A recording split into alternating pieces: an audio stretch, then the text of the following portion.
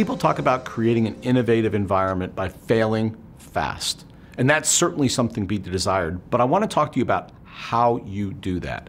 So the first step in trying to build an organization that fails fast is stop overanalyzing. So we've dealt with a lot of CEOs, particularly ones that come from more technical fields like accounting and finance and engineering, where they analyze a project to death, trying to come up with every possible scenario, every possible outcome, and they'll spend 3 months planning what might possibly happen.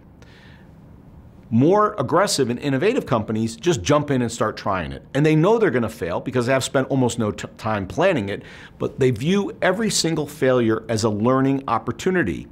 The key thing here is that every little incremental experiment that I do, so this successive approximation to get to the answer, is learning, and they're going to get to that answer far faster than my engineering friend who spent 3 months planning it. So fail fast means jump on it, try it, fail, learn, improve.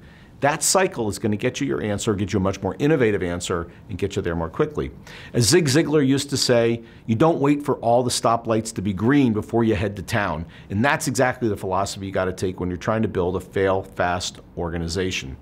The key is every experiment, every trial that I do directionally correct? Does it get me 1 step or a half a step closer to my final answer? Then yes, let's do it. If it doesn't, then we don't do it.